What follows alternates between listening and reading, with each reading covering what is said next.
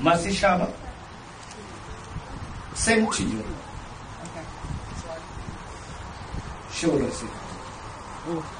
Sorry. Yo, missing track. Excuse me? Missing track.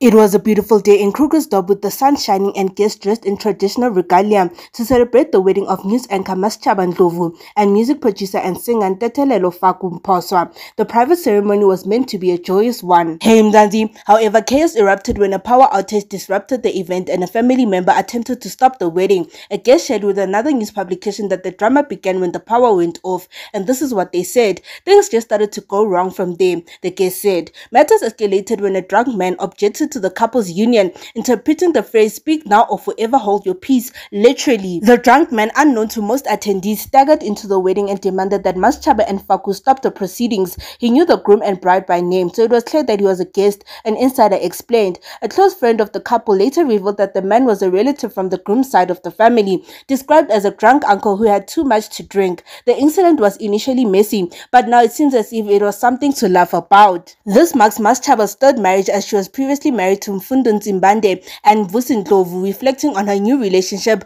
Masechaba described Ndlovu as her best friend. When we met in 2022, we invited God into our relationship. He's been our rock ever since, she shared. Despite challenges, the couple has relied on prayer and mutual love to strengthen their bond. Hey Mzansi, well, they have it. Not Malome trying to stop such a beautiful union. Mzansi, what do you guys think about this? Please leave it those down below in the comment section. We would love to hear from you. Until next time, Mzansi, stay tuned for everything Mzansi.